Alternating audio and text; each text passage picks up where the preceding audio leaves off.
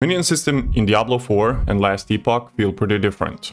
One is a Zerg swarming the map, while the other one is more of a suicide squad. I'm a one-button build enjoyer. The more buttons I have to press, the greater the chance of me dying. So, in this Diablo IV season, I decided to go for a pure Minion build, even though it was ranked as one of the worst of this season. Upon reaching level 70-ish, I went back to Last Epoch to know the differences of how these two ARPGs handle the same type of playstyle. There are two rules I followed in both of these builds. One, play the character as a full support role that buffs and debuffs, while minions do all the work. And two, use as few buttons as possible. Also to note, I'm not going to be comparing Minion builds to other builds in the respective games, for example, how Minion build performs versus Sorcerer Firewall build, but want to make the comparison on how the same or similar system is handled in two different games and go over a couple of things I think would be nice to see in Diablo 4 when it comes to this system. Leveling in Diablo 4 from 1 to 50 was a bit rough. Since I went full focus on minions right from the start, the clear speed suffered greatly. It felt like I could not rely fully on minions, so I had to spec a bit into Blood Mist, Corpse Explosion aspect, and Bone Storm Ultimate to kinda complement the damage and to have some traversal and protection. At one point, I experimented with Blight, but that just turned out to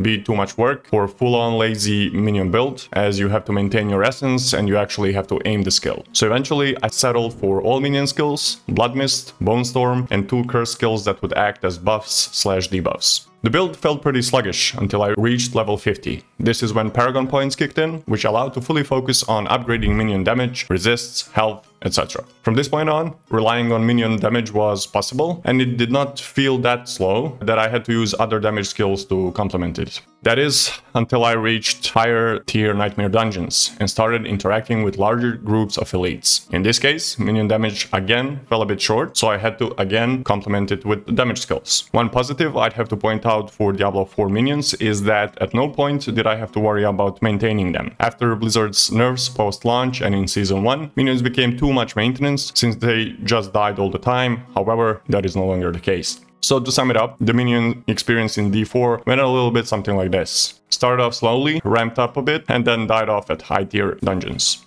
On the other hand, Last Epoch makes this experience a bit different. Leveling with minions here felt a bit better, meaning it was faster, it did not require me to cast some supporting skills until the build came fully online, and it did not require special gear with just the right affixes to make the build enjoyable. Again, my build was pretty much summons plus a traversal skill for some safety. I had to worry about minion survivability early on, but once I got a couple of nodes in skill specialization, it was no longer a problem. Also, I did not have to use other skills to help out with the damage at any point. Damage done by minions was enough to keep me going. So, when I say that the build felt enjoyable, I mean that when you traverse the map, especially endgames when running echoes, it felt like a zerg of creatures just swarming the place and devouring everything in front of it. It might also be because of the sheer number of minions you can have compared to Diablo 4, but either way, I think Last Epoch nailed the locust swarm experience just right. To conclude this one up, let's go over those things I think would be nice to see in D4's minion system. First, Minion UI. I don't think icons next to your resource or a small green bar above your skill button are a good enough indicator for minion count, health, or status effects. Having them clearly set on top of the screen, like it's the case in Last Epoch and PoE, brings much more clarity into the state of your minions. Right now, if you want to know your minion's HP, you look at the center of your screen. If you want to know your minion count, you look at the bottom right, next to your resource bar. And if you want to know if your minions are buffed, you only get that info for one buff above minion summon skill button.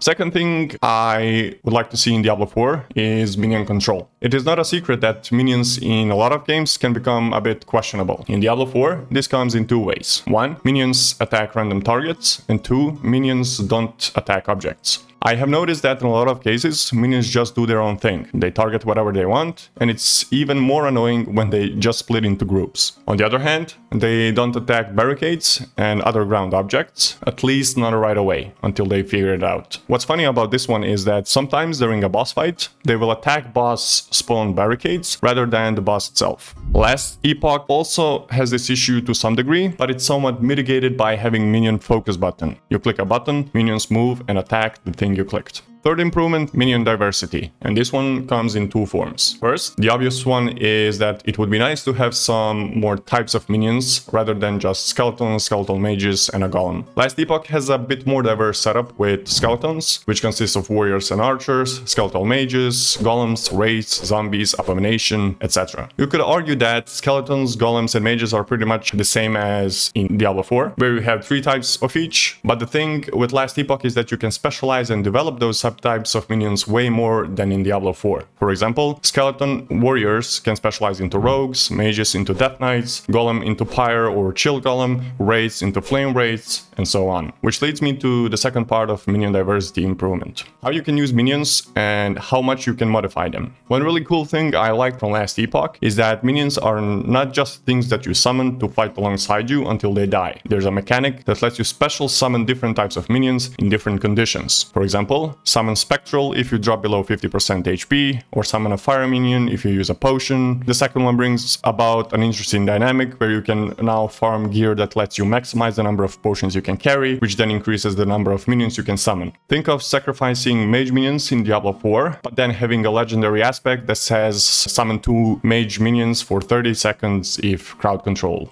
Lastly, minion summon methods. I think needing corpses to summon minions is just a nuisance, especially when fighting bosses. I like corpse mechanic for other skills, but I think minion summons should just cost primary resource. I think difference of minion system in these two games comes down to different approaches. One game enables minions as the main source of damage and the centerpiece of the build, while the other game kinda wants you to combine minions with other sources of damage.